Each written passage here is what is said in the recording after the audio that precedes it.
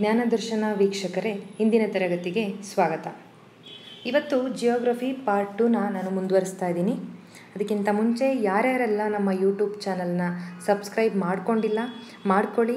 ಈ ವಿಡಿಯೋ ಇಷ್ಟ ಆದರೆ ಲೈಕ್ ಮಾಡಿ, ಕಮೆಂಟ್ ಮಾಡಿ ಅಂತ ಹೇಳ್ತಾ ನಾನು ಇವತ್ತಿನ ವಿಶ್ಲೇಷಣೆಯನ್ನು ಪ್ರಾರಂಭ ಮಾಡ್ತಾ ಇದ್ದೀನಿ.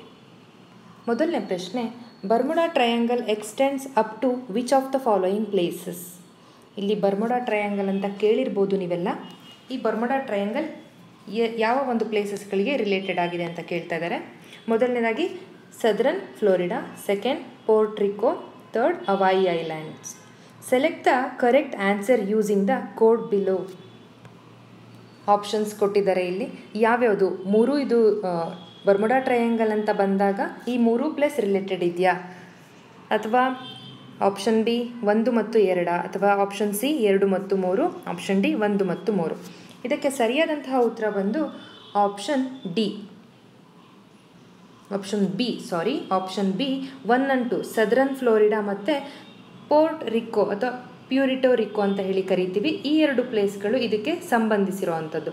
ಹಾಗಾದರೆ ಈ ಬರ್ಮುಡಾ ಟ್ರಯಾಂಗಲ್ ಯಾಕೆ ಫೇಮಸ್, ಅಥವಾ ಏನು ಇದು ಇಶ್ಯೂಸ್, ಯಾಕೆ ಈ ಟ್ರಯಾಂಗಲ್ನ ಮೇಲೆ ಕ್ವಶನ್ಸ್ ಬರುತ್ತೆ ಅಂತ ಹೇಳಿದ್ರೆ, ಇದನ್ನು ಅಂದರೆ ಈ Bermuda triangle also known as the devils triangle ಅಂತ ಕರೀತಾರೆ, ಅಥವಾ ಹರಿಕೇನ್ ಆ್ಯಲಿ ಅಂತ ಹೇಳಿ ಕರೀತಾರೆ. ಇದು ಉತ್ತರ ಅಟ್ಲಾಂಟಿಕ್ ಸಾಗರದ ಪಶ್ಚಿಮ ಭಾಗದಲ್ಲಿ ಕಂಡುಬರುವಂಥದ್ದು. ಸೊ ಈ ಒಂದು ತ್ರಿಕೋನ ಏನಿದೆ ಅಲ್ಲ, ಮುಂದೆ ನಾನು ತೋರಿಸ್ತಾ ಇದ್ದೀನಿ ನೋಡಿ ಇಲ್ಲಿ, ದ ಬರ್ಮುಡಾ ಟ್ರಯಾಂಗಲ್ ಇದು ಉತ್ತರ ಅಮೇರಿಕಾ ಮತ್ತು ಅಟ್ಲಾಂಟಿಕ್ ಸಾಗರದಲ್ಲಿ ಕಂಡುಬರುವಂತಹ ಒಂದು ಪ್ಲೇಸ್ ಆಗಿದೆ, ಅಟ್ಲಾಂಟಿಕ್ ಸಾಗರದ ಪಶ್ಚಿಮ ಭಾಗದಲ್ಲಿ.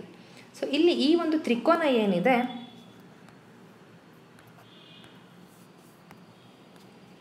ಈ ಒಂದು ತ್ರಿಕೋನ ಏನಿದೆ ಬರ್ಮುಡಾ, ಫ್ಲೋರಿಡಾ ಮತ್ತು ಪ್ಯೂರಿಟೋ ರಿಕೋ, ಈ ಒಂದು ಟ್ರಯಾಂಗಲ್ US, ಯುರೋಪ್ ಮತ್ತು ಕೆರೆಬಿಯನ್ ದ್ವೀಪಗಳಲ್ಲಿನ ಬಂದರುಗಳು ಇಲ್ಲಿ ಹಾದು ಹೋಗುತ್ತೆ. ಅದೇ ರೀತಿ ವಿಶ್ವದ ಅತಿ ಹೆಚ್ಚು ಪ್ರಯಾಣದ ಹಡಗು ಮಾರ್ಗಗಳಲ್ಲಿ ಇದು ಕೂಡ ಒಂದಾಗಿದೆ. ಸೊ ಇಲ್ಲಿ ಅನೇಕ ಫ್ಲೈಟ್ಗಳಾಗಿರ್ಬೋದು ಮತ್ತು ಶಿಪ್ಸ್ಗಳಾಗಿರ್ಬೋದು, ಇವು ನಿಗೂಢವಾಗಿ ಕಣ್ಮರೆಯಾಗಿದೆ ಅಂತ ಕೂಡ ಹೇಳಲಾಗತ್ತೆ. ಸೊ ಹಾಗಾಗಿ ಇದಕ್ಕೆ ಬರ್ಮುಡಾ ಟ್ರಯಾಂಗಲ್ ಮಿಸ್ಟ್ರಿ ಅಂತ ಹೇಳಿ ಕೂಡ ನಾವು ಕರಿತೀವಿ. ಸೊ ಇದ್ರ ಮೇಲೆ ಆವಾಗ ಮೇ ಬಿ ಏನಾದರೂ ಆ ಟೈಮಲ್ಲಿ ಯಾವುದಾದ್ರೂ ವಿಮಾನನ ಅಥವಾ ಶಿಪ್ಸು ಪತನವನ್ನು ಹೊಂದಿತ್ತು ಅನಿಸುತ್ತೆ, ಅದಕ್ಕೆ ಇದನ್ನು ಕೇಳಿರ್ಬೋದು. ಸೊ ಯಾಕೆ ಈ ಒಂದು ಜಿಯೋಗ್ರಫಿಯಲ್ಲಿ ಏನಾದರೂ ಒಂದು ಐಲ್ಯಾಂಡ್ ಆಗಿರ್ಬೋದು, ಆ ಪ್ಲೇಸ್ ಬಗ್ಗೆ ಕೇಳ್ತಾ ಇದ್ದಾರೆ ಅಂದರೆ ಕರೆಂಟ್ ನ್ಯೂಸಲ್ಲಿ ಏನಾದರೂ ಒಂದು ಇಶ್ಯೂಸ್ ಆಗಿರುತ್ತೆ, ಅದರ ರಿಲೇಟೆಡಾಗಿ ಕೇಳಿರ್ತಾರೆ. ಹಾಗಾಗಿ ಈ ಬರ್ಮುಡಾ, ಈ ಫ್ಲೋರಿಡಾ ಮತ್ತು ಪ್ಯೂರ್ಟ್ರಿಕೋಗೆ ಸಂಬಂಧಿಸಿದೆ. ಆದರೆ ಹವಾಯಿ ಐಲ್ಯಾಂಡ್ ಬರೋದು ಎಲ್ಲಿ? ಪೆಸಿಫಿಕ್ ಓಷನಲ್ಲಿ ಬರುವಂಥದ್ದು. ಈ ಬರ್ಮುಡಾ ಐಲ್ಯಾಂಡ್ ಬರುವಂಥದ್ದು ಅಟ್ಲಾಂಟಿಕ್ ಸಾಗರದಲ್ಲಿ. ಈ ಹವಾಯಿ ಐಲ್ಯಾಂಡ್ ಬಂದು ಪೆಸಿಫಿಕ್ ಓಷನಲ್ಲಿ ಕಂಡುಬರುತ್ತೆ. ಅದೇ ರೀತಿ ಇಲ್ಲಿ ಹವಾಯಿ ವಾಲ್ಕನೋಸ್ ನ್ಯಾಷನಲ್ ಪಾರ್ಕ್ ಕೂಡ ಕಂಡುಬರುತ್ತೆ. ಇದು ಏನಕ್ಕೆ ಫೇಮಸ್? ಇದು ಒಂದು ಹಾಟ್ಸ್ಪಾಟ್ ಕೂಡ ಹೌದು. ಇಲ್ಲಿ ತುಂಬ ಜ್ವಾಲಾಮುಖಿಗಳು ಕಂಡುಬರೋದ್ರಿಂದ this is the biggest ವಾಲ್ಕನೋ island ಅಂತಲೇ ಹೇಳಿ ಕರಿಬಹುದು. ಮುಂದಿನ ಪ್ರಶ್ನೆ, which one of the following countries does not border Lithuania. ಇಲ್ಲಿ ಲಿಥುವೇನಿಯಾಗೆ ಯಾವುದು ಬಾರ್ಡರನ್ನು ಹಂಚಿಕೊಂಡಿಲ್ಲ ಅಂತ ಕೇಳ್ತಾ ಇದ್ದಾರೆ. Option A Poland, option B Ukraine, option C Belarus, option D ಲ್ಯಾಟ್ವಿಯಾ. ಇಲ್ಲಿ ನಿಮ್ಗೆ ಗೊತ್ತಿರ್ಬೋದು, ಇದು ಲಿಥುವೇನಿಯಾ ಎಲ್ಲಿ ಬರ್ತದೆ? ಯುರೋಪ್ನಲ್ಲಿ ಬರುವಂತಹ ಸ್ಥಳ. ಸೊ ಹಾಗಾಗಿ ಇಲ್ಲಿ ಪೋಲ್ಯಾಂಡ್, ಬೆಲಾರಸ್, ಲ್ಯಾಟ್ವಿಯಾ ಈ ಮೂರು ರಾಷ್ಟ್ರಗಳು ತನ್ನ ಗಡಿ ಪ್ರದೇಶವನ್ನು ಲಿಥುವೇನಿಯಾ ಜೊತೆಗೆ ಹಂಚಿಕೊಂಡಿದೆ, ಆದರೆ ಉಕ್ರೇನ್ ಹಂಚಿಕೊಂಡಿಲ್ಲ. ಸೊ ಹಾಗಾಗಿ ಇದಕ್ಕೆ ಸರಿಯಾದಂತಹ ಉತ್ತರ ಬಂದು ಆಪ್ಷನ್ ಬಿ. ಇಲ್ಲಿ ನೋಡಿ, ಲಿಥುವೇನಿಯಾ ಇಲ್ಲಿದೆ.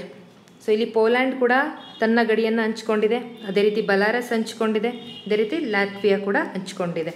ಆದರೆ ಉಕ್ರೇನ್ ಯಾವುದೇ ರೀತಿಯಲ್ಲಿ ಇದಕ್ಕೂ ಉಕ್ರೇನ್ಗೂ ಸಂಬಂಧ ಇಲ್ಲ, ಯಾವುದೇ ಗಡಿ ಪ್ರದೇಶವನ್ನು ಹಂಚಿಕೊಂಡಿಲ್ಲ. ಆದರೆ ರಷ್ಯಾ ಜೊತೆಗೂ ಕೂಡ ಹಂಚಿಕೊಂಡಿದೆ. ನೋಡಿ ಇಲ್ಲಿ ರಷ್ಯಾದ ಕೆಲವೊಂದು ಸ್ವಲ್ಪ ಪಾರ್ಟ್ ಇಲ್ಲಿ ಕೂಡ ಇದೆ ರಷ್ಯಾದ್ದು. ಸೊ ಹಾಗಾಗಿ ರಷ್ಯಾ ಜೊತೆಗೂ ಕೂಡ ಲಿಥುವೇನಿಯಾ ತನ್ನ ಗಡಿಯನ್ನು ಹಂಚಿಕೊಂಡಿದೆ. ಅದೇ ಬಾಲ್ಟಿಕ್ ಸಿ ಕೇಳ್ಬೋದು, ಬಾಲ್ಟಿಕ್ ಸಿ ಯಾವ ರಾಷ್ಟ್ರಗಳನ್ನು ತನ್ನ ಗಡಿಯಲ್ಲಿ, ಅಂದರೆ ಬಾಲ್ಟಿಕ್ ಸಿ ಸುತ್ತಮುತ್ತ ಬರುವಂತಹ ರಾಷ್ಟ್ರಗಳು ಯಾವ್ಯಾವುದು ಅಂತ ಕೂಡ ಪ್ರಶ್ನೆ ಕೇಳ್ಬೋದು. ನಾರ್ವೆ ಬರೋದಿಲ್ಲ, ಬರುತ್ತೆ ನಾರ್ವೆ? ನೋಡಿ, ನಾರ್ವೆ ಬರೋದಿಲ್ಲ. ಸ್ವೀಡನ್ ಬರುತ್ತೆ, ಫಿನ್ಲ್ಯಾಂಡ್ ಬರುತ್ತೆ, ಲ್ಯಾಟ್ವಿಯಾ ಬರುತ್ತೆ, ಎಸ್ಟೋನಿಯಾ ಬರುತ್ತೆ, ರಷ್ಯಾ ಬರ್ತದೆ, ಪೋಲ್ಯಾಂಡ್ ಬರ್ತದೆ, ಹಾಗೆ ಜರ್ಮನಿ, ಡೆನ್ಮಾರ್ಕ್ ಕೂಡ ಬರುತ್ತೆ. ಸೊ ಇಲ್ಲಿ ಸ್ವಲ್ಪ ಇಂಪಾರ್ಟೆಂಟ್ ಇರೋದ್ರಿಂದ ಸ್ವಲ್ಪ ನೋಡ್ಕೊಳ್ಬೇಕಾಗುತ್ತೆ ಯಾವ್ಯಾವ ಪ್ಲೇಸ್ ತುಂಬ ಇಂಪಾರ್ಟೆಂಟ್ ಆಗುತ್ತೆ, ಅವುಗಳ ಮೇಲೆ ಹೆಚ್ಚಿನ ಗಮನ ಇರಲಿ. ಮುಂದಿನ ಪ್ರಶ್ನೆ, according to the census of 2001 which one of the following Indian States as the maximum population in India after Uttar Pradesh? ಈ 2001 ಸೆನ್ಸಸ್ ಪ್ರಕಾರ ಪಾಪ್ಯುಲೇಷನ್ ವೈಸ್ ಕೇಳಿದ್ದಾರೆ, ಯಾವುದು ಮ್ಯಾಕ್ಸಿಮಮ್ ಪಾಪ್ಯುಲೇಷನ್ ಉತ್ತರ ಪ್ರದೇಶದ ನಂತರ ಹೊಂದಿದೆ ಅಂತ ಹೇಳಿ. ಇದಕ್ಕೆ ಸರಿಯಾದಂಥ ಉತ್ತರ ಬಂದು ಮಹಾರಾಷ್ಟ್ರ. ನೋಡಿ, ಪುನರಾವರ್ತನೆ ಆಗ್ತಾ ಇದೆ ಪ್ರಶ್ನೆಗಳು. ಮಹಾರಾಷ್ಟ್ರ ಉತ್ತರ ಪ್ರದೇಶದ ನಂತರ ಪಾಪ್ಯುಲೇಷನ್ ಹೊಂದಿದೆ. ಹಾಗಾದರೆ ಮುಂದಿನ ಪ್ರಶ್ನೆ, ಕನ್ಸಿಡರ್ ದ ಫಾಲೋಯಿಂಗ್ ಸ್ಟೇಟ್ಮೆಂಟ್ಸ್. ಇಲ್ಲಿ ಕೆಲವೊಂದು 2 ಸ್ಟೇಟ್ಮೆಂಟ್ ಕೊಟ್ಟಿದ್ದಾರೆ, ಅದರಲ್ಲಿ ಯಾವುದು correct, which of the statement given above the correct ಅಂತ ಕೇಳ್ತಾ ಇದ್ದಾರೆ. ಸೊ ಹಾಗಾದರೆ ಸ್ಟೇಟ್ಮೆಂಟ್ ನೋಡೋಣ. Area wise Chhattisgarh is the larger than West Bengal. Statement ಸೆಕೆಂಡಲ್ಲಿ, according to the population 2001 census population of West Bengal is larger than that Chhattisgarh. ಮೊದಲನೇ ಸ್ಟೇಟ್ಮೆಂಟಲ್ಲಿ ಏನು ಕೇಳ್ತಾ ಇದ್ದಾರೆ ಅವರು, Chhattisgarh is the larger than West Bengal ಅಂತ ಕೇಳಿದ್ದಾರೆ. ಹೌದಾ? ಏರಿಯಾ ವೈಸ್ ಅಂತ ತಗೊಂಡಾಗ ಅತಿ ಹೆಚ್ಚು ಏರಿಯಾನ ಹೊಂದಿರುವಂಥದ್ದು ರಾಜಸ್ಥಾನ ಆಗಿದೆ. ಸೊ ಹಾಗಾಗಿ ಅದರ ನಂತರ ಮಧ್ಯಪ್ರದೇಶ್ ಬರುತ್ತೆ, ಮಹಾರಾಷ್ಟ್ರ ಬರುತ್ತೆ, UP, ಗುಜರಾತ್. ಕರ್ನಾಟಕ ಎಷ್ಟನೇ ಪ್ಲೇಸಲ್ಲಿದೆ? 6th ಪ್ಲೇಸಲ್ಲಿದೆ. ಹಾಗಾದರೆ ಈ ಛತ್ತೀಸ್ಗಢ ಏನಿದೆ ಅಲ್ಲ, ಛತ್ತೀಸ್ಗಢ ಎಷ್ಟನೇ ಸ್ಥಾನವನ್ನು ಹೊಂದಿದೆ? 9th ಪ್ಲೇಸಲ್ಲಿದೆ. ಇದು ಏರಿಯಾ ವೈಸ್. ಅದೇ ರೀತಿ ವೆಸ್ಟ್ ಬೆಂಗಾಲ್ ಎಷ್ಟನೇ ಪ್ಲೇಸಲ್ಲಿದೆ ಅಂದರೆ 13th. ಸೊ ಹಾಗಾದರೆ ಈ ಸ್ಟೇಟ್ಮೆಂಟ್ ಕರೆಕ್ಟ್ ಆಗಿದೆ. Next statement, according to the population wise West Bengal same ಎರಡೂ ರಾಜ್ಯಗಳು ಒಂದು ಕೇಳ್ತಾ ಇದ್ದಾರೆ, ಏರಿಯಾ ವೈಸ್ ಕೇಳ್ತಾ ಇದ್ದಾರೆ ಮತ್ತು ಪಾಪ್ಯುಲೇಷನ್ ವೈಸ್ ಕೇಳ್ತಾ ಇದ್ದಾರೆ. ವೆಸ್ಟ್ ಬೆಂಗಾಲ್ ಛತ್ತೀಸ್ಗಢಗಿಂತ ಹೆಚ್ಚು ಜನರನ್ನು ಹೊಂದಿದೆ. ಇದು ಕೂಡ ಕರೆಕ್ಟ್ ಆದಂತಹ ಉತ್ತರ. ಇಲ್ಲಿ ಪಾಪ್ಯುಲೇಷನ್ ಅಂತ ಕೇಳಿದಾಗ ಮೊದಲನೇ ರಾಜ್ಯ ಯಾವುದು ಅತಿ ಹೆಚ್ಚು ಜನಸಂಖ್ಯೆಯನ್ನು ಹೊಂದಿರುವಂಥದ್ದು ಅಂತ ಹೇಳಿದ್ರೆ UP ಆಗಿದೆ. ಅದೇ ಏರಿಯಾ ವೈಸ್ ಕೇಳಿದ್ರೆ ರಾಜಸ್ಥಾನ್ ಅತಿ ಹೆಚ್ಚು ಏರಿಯಾವನ್ನು ಹೊಂದಿರುವಂಥದ್ದು. ಹಾಗಾದರೆ option A first only 2 correct ಇರೋದ್ರಿಂದ option C is the right answer. Both 1 and 2 is the correct ಅಂತ. Next question, which one of the following is the correct sequence of the given continents in the decreasing order of the percentage of earth's land? ಇಲ್ಲಿ ಕಾಂಟಿನೆಂಟ್ಗಳನ್ನ ಕೊಟ್ಟಿದ್ದಾರೆ, ಅವುಗಳ ಒಂದು earth ಅಂದರೆ ಎಷ್ಟು percentage earth ಇದೆ ಅದರದ್ದು ದೊಡ್ಡದು ಯಾವುದು? ಡಿಕ್ರೀಸಿಂಗ್ ಆರ್ಡರ್ ಕೇಳ್ತಾ ಇರೋದು, ದೊಡ್ಡದ್ರಿಂದ ಚಿಕ್ಕದ್ರಲ್ಲಿ. ಸೊ ನೋಡೋಣ. Option north America, Africa, south America, Europe. Option B Africa, north America, south America, Europe. Option C north America, Africa, Europe, south America. Option D Africa, north America, Europe, south America. ಇಲ್ಲಿ ನಮಗೆ Asia ಅಂತ ಕೊಟ್ಬಿಟ್ಟಿದ್ರೆ, ಏಕೆಂದರೆ ಎಲ್ಲರಿಗೂ ಗೊತ್ತು Asia ಅತಿ ದೊಡ್ಡ continent, ಖಂಡ ಆಗಿದೆ. ಸೊ ಹಾಗಾಗಿ ಇಲ್ಲಿ ಕೊಟ್ಟಿರುವಂಥಗಳಲ್ಲಿ ನೋಡಿದಂತಹ ಸಂದರ್ಭದಲ್ಲಿ option D is the correct right answer. So ಹಾಗಾಗಿ ಇಲ್ಲಿ ಕಾಂಟಿನೆಂಟ್ ಅಂತ ಬಂದಂತಹ ಸಂದರ್ಭದಲ್ಲಿ ಆಫ್ರಿಕಾ ಏಷ್ಯಾದ ನಂತರ ಆಫ್ರಿಕಾ ಬರುತ್ತೆ, ಅದಾದ ನಂತರ ನಾರ್ತ್ ಅಮೇರಿಕಾ, ಅದಾದ ನಂತರ ಸೌತ್ ಅಮೇರಿಕಾ, ಆಮೇಲೆ ಯುರೋಪ್. ಇಲ್ಲಿ ನೋಡೋಣ. ಇಲ್ಲಿ ನೋಡಿ, Asia is the biggest continent in the world. So ಹಾಗಾಗಿ ಏಷ್ಯಾ ಮೊದಲನೇದ ಅತಿ ಹೆಚ್ಚು ಭೂಪ್ರದೇಶನ ಹೊಂದಿದೆ. ಅದರ ನಂತರ ಆಫ್ರಿಕಾ, ನಂತರ north America, south America, Europe, ಕೊನೆಯದಾಗಿ ಆಸ್ಟ್ರೇಲಿಯಾ. ಮುಂದಿನ ಪ್ರಶ್ನೆ, consider the following statements. 3 statement ಕೊಟ್ಟಿದ್ದಾರೆ. Total land area of earth is approximately 1475 lakh square kilometers. Option B, ratio of land area to water area of earth is approximately 1:4 ರೇಷಿಯೋದಲ್ಲಿ ಕೊಟ್ಟಿದ್ದಾರೆ.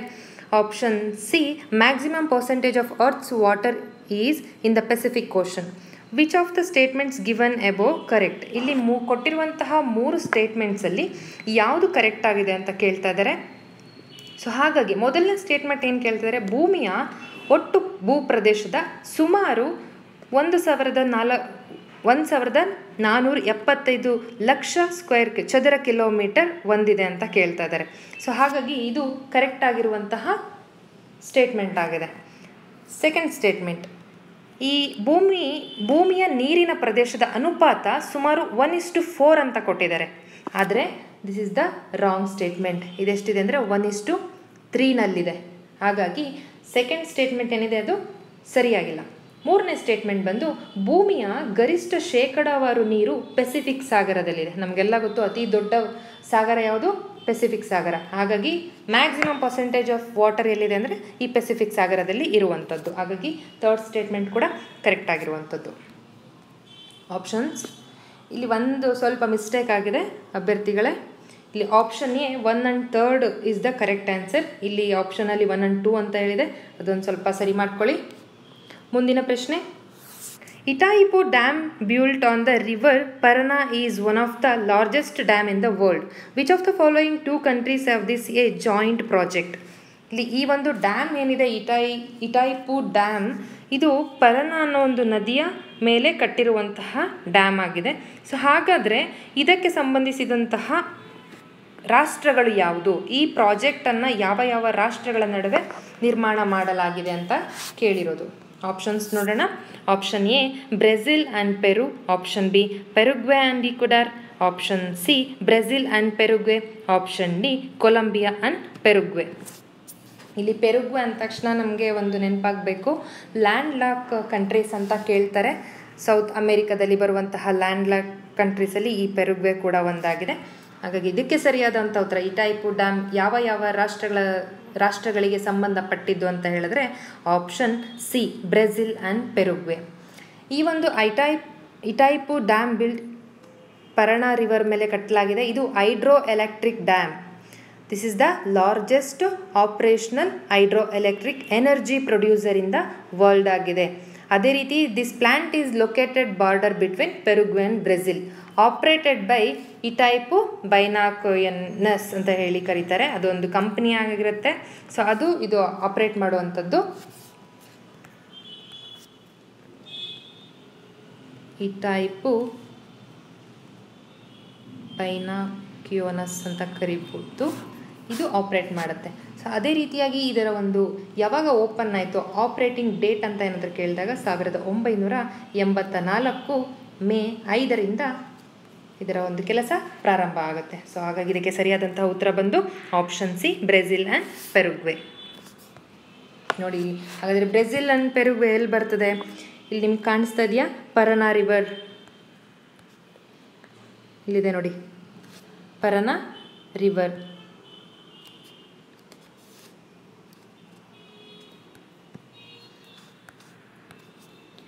ಈ ಪರನಾ river ಬಂದು Paraguay, ಇಲ್ಲಿ ಕಾಣಿಸ್ತದೆ Paraguay ಮತ್ತು ಬ್ರೆಜಿಲ್ಗೆ ಸಂಬಂಧಪಟ್ಟಿರುವಂಥದ್ದು. ಈ ಬಾರ್ಡರ್ನಲ್ಲಿ ಇದಕ್ಕೆ dam ಕಟ್ಟಿದ್ದಾರೆ.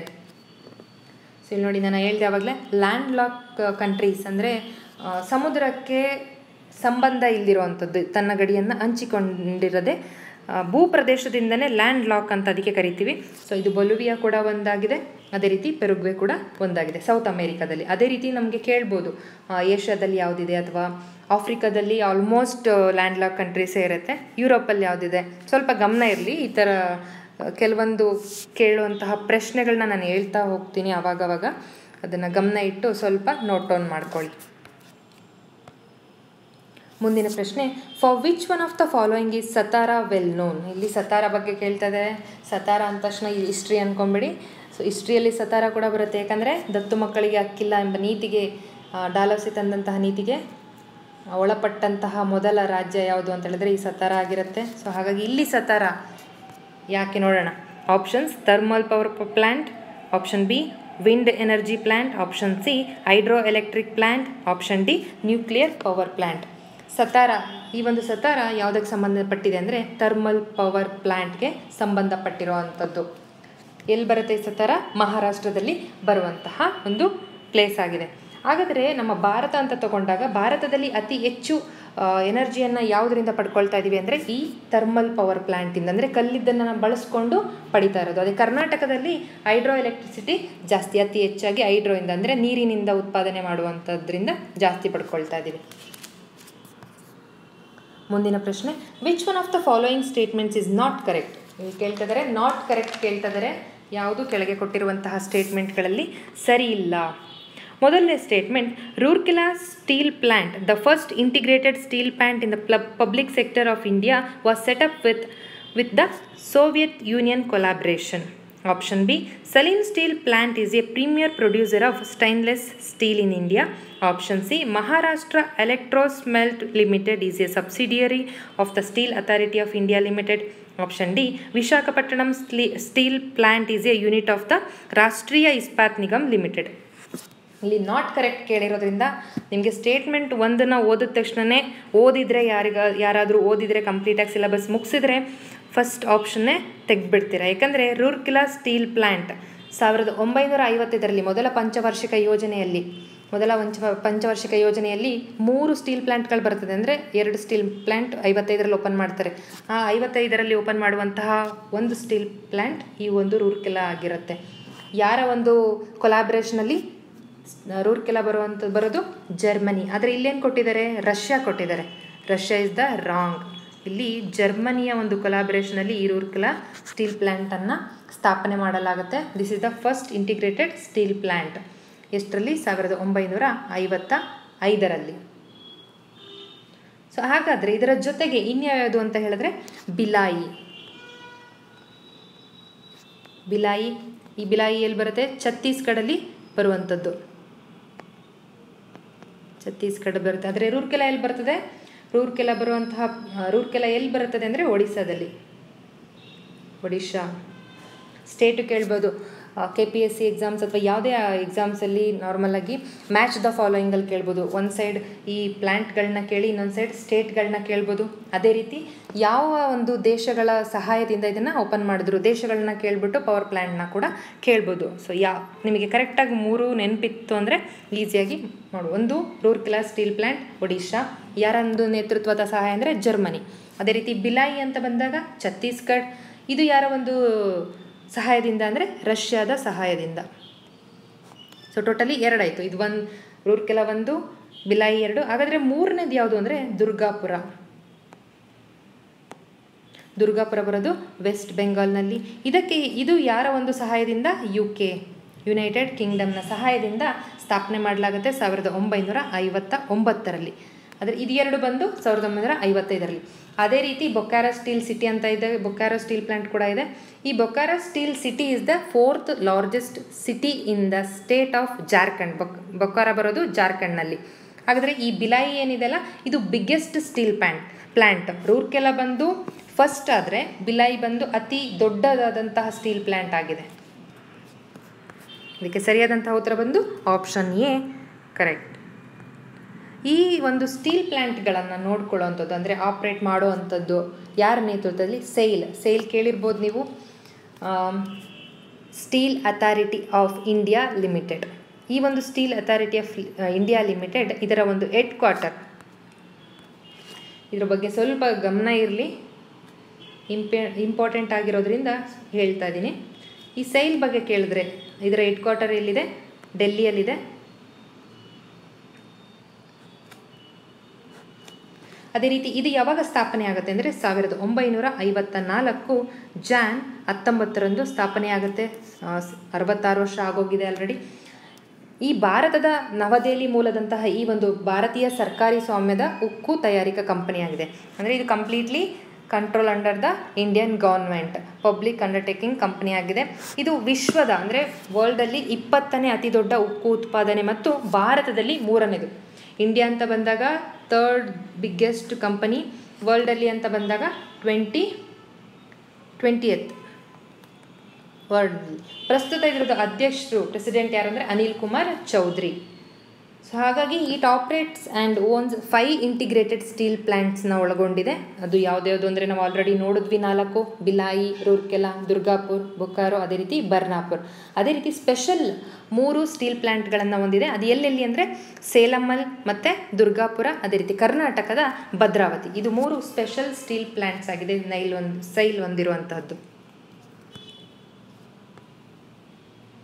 ಹಾಗಾದರೆ ಮುಂದಿನ ಪ್ರಶ್ನೆ, which one of the following is the correct sequence of the given towns of Pakistan while moving from the north towards the south. ಇಲ್ಲಿ ಕೆಲವೊಂದು ಪ್ಲೇಸ್ಗಳನ್ನ ಕೊಟ್ಟಿದ್ದಾರೆ, ಅವುಗಳು ನಾರ್ತಿಂದ ಸೌತ್ಗೆ ಕರೆಕ್ಟ್ ಸೀಕ್ವೆನ್ಸಲ್ಲಿ ಜೋಡಿಸಿ ಅಂತ ಹೇಳಿ ಕೇಳ್ತಾ ಇದ್ದಾರೆ. ಹಾಗಾದರೆ ಇಸ್ಲಾಮಾಬಾದ್ ಆಪ್ಷನ್ ಕೊಟ್ಟಿದ್ದಾರೆ. ಆಪ್ಷನ್ ಏನಲ್ಲಿ ಇಸ್ಲಾಮಾಬಾದ್, ಗುಜ್ರಾನವಾಲ್, ಪೇಶಾವರ್, ಮುಲ್ತಾನ್. ಸೊ ಅದೇ ರೀತಿ option ಬಿನಲ್ಲಿ Peshawar, ಗುಜ್ರಾನ್ವಾಲ್, Multan, Islamabad. Option C Peshawar, Islamabad, ಗುಜ್ರಾನ್ವಾಲ್, Multan. Option D Islamabad, Multan, Peshawar, ಗುಜ್ರಾನ್ವಾಲ್. ಇದಕ್ಕೆ ಸರಿಯಾದಂತಹ ಉತ್ತರ ಬಂದು ಆಪ್ಷನ್ ಸಿ ಪೇಶಾವರ್, ಇಸ್ಲಾಮಾಬಾದ್, ಗುಜ್ರಾನ್ವಾಲ್, ಮುಲ್ತಾನ್. ಈ ಒಂದು ಆರ್ಡರಲ್ಲಿ ನೋಡಿ, ಪ್ರತಿ ಸಲ ಯಾವುದೇ ಒಂದು ಕ್ವಶನ್ಸ್ ಜಿಯೋಗ್ರಫಿಯಲ್ಲಿ ಬಂದಂತಹ ಸಂದರ್ಭದಲ್ಲಿ ಪ್ಲೇಸ್ಗಳನ್ನ ಕೊಟ್ಟು ಡಿಕ್ರೀಸಿಂಗ್ ಆರ್ಡರ್ ಅಥವಾ ನಾರ್ತ್ ಟು ಸೌತ್ ಅಥವಾ ಸೌತ್ ಟು ನಾರ್ತ್, ಅದು ರಿವರ್ ಆಗಿರ್ಬೋದು ಅಥವಾ ಪ್ಲೇಸಸ್ ಆಗಿರ್ಬೋದು, ಯಾವುದೇ ಒಂದು ಕಾನ್ಸೆಪ್ಟ್ ಅಂತ ತಗೊಂಡಾಗ ಇದು ಕೇಳ್ತಾರೆ. ಸೊ ಹಾಗಾಗಿ ಸ್ವಲ್ಪ ಇಂಪಾರ್ಟೆಂಟ್ ಸಿಟಿಗಳಾಗಿರ್ಬೋದು, ಭಾರತದಲ್ಲಿ ಬಂದಾಗ ಈ ಭೋಪಾಲ್ ಆಗಿರ್ಬೋದು, ಮುಂಬೈ ಆಗಿರ್ಬೋದು, ಚೆನ್ನೈ ಆಗಿರ್ಬೋದು, ಈ ರೀತಿ ಪ್ಲೇಸ್ಗಳನ್ನ, ಇಂಪಾರ್ಟೆಂಟ್ ಸಿಟಿಗಳನ್ನ ನೋಡ್ಕೊಳ್ಳಿ. ಡೈಲಿ 1 ಅವರ್ ಈ ಮ್ಯಾಪ್ ವರ್ಕಿಗೆ ಇಟ್ಟಂತಹ ಸಂದರ್ಭದಲ್ಲಿ ಕಾನ್ಸಂಟ್ರೇಟ್ ಮಾಡಿದ್ರೆ ಸೊ ಈಸಿಯಾಗಿ ಇದು ಆರಾಮಾಗಿ ನಮಗೆ ಜಿಯೋಗ್ರಫಿಯಲ್ಲಿ ಇನ್ನು ಕಷ್ಟದ ಕೆಲಸ ಏನಿರೋದಿಲ್ಲ. ಡೈಲಿ 1 ಅವರ್ ಅಭ್ಯಾಸ ಮಾಡೋದ್ರಿಂದ ತುಂಬ ಈಸಿ ಆಗುತ್ತೆ. ಹಾಗಾದರೆ ಇವತ್ತಿನ ಒಂದು ಎಪಿಸೋಡ್ನ ನಾನು ಮುಗಿಸ್ತಾ ಇದ್ದೀನಿ. ಇದು ನಾಳೆ ಮತ್ತೆ ಪಾರ್ಟ್ 3ನಲ್ಲಿ ಇನ್ನೂ ಹೆಚ್ಚಿನ ಪ್ರಶ್ನೆಗಳನ್ನು ನಾನು ಸಾಲ್ವ್ ಮಾಡೋದಕ್ಕೆ ಪ್ರಯತ್ನ ಪಡ್ತೀನಿ. ವೀಕ್ಷಕರೇ ನಮಸ್ತೆ. ಯಾವುದಾದ್ರೂ ನಿಮಗೆ ತುಂಬ ಡೌಟ್ ಇದ್ದಂತಹ ಏನಾದರೂ ಟಾಪಿಕ್ಸಲ್ಲಿ ಡೌಟ್ ಇತ್ತು ಅಂತ ಹೇಳಿದ್ರೆ ನೀವು ಕಮೆಂಟ್ ಮಾಡಿ, ನಾನು ನೆಕ್ಸ್ಟ್ ಎಪಿಸೋಡಲ್ಲಿ ಅದನ್ನು ಸಾಲ್ವ್ ಮಾಡೋದಕ್ಕೆ ಪ್ರಯತ್ನ ಪಡ್ತೀನಿ. ನಮಸ್ತೆ.